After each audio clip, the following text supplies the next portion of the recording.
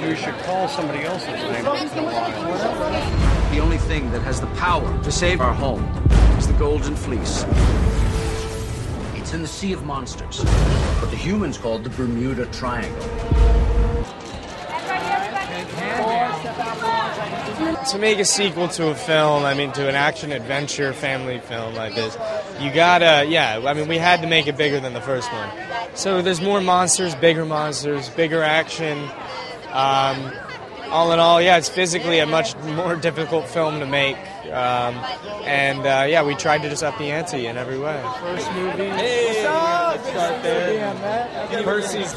It's very flattering. I mean, it's very flattering. I don't even know what to say about it. It's really nice when a pretty girl says that they like you, so that's cool. Have a chance to talk with her about it or tweet her? No, I've never met her, no. You know what? We haven't spent too much time together, but all in all, he's a really nice guy. From everything that I've gathered, there's no ego. He's just a good person and a hard-working guy, family man. So, I'm excited to work with him. Though I'm a big fan of his work. Quite a switch up from a kids' film to, but that's an actor's dream, right? Yeah, from a kids' film to killing Nazis. It's gonna be fun. Yeah. Okay. Thank you so much. It's a chariot of damnation.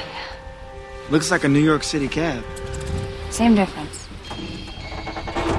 Chop, get in the cab. Yeah, we just had this cab sanitized for your protection. Excuse me, we're trying to get to Florida. Our kind of fare. Pricey.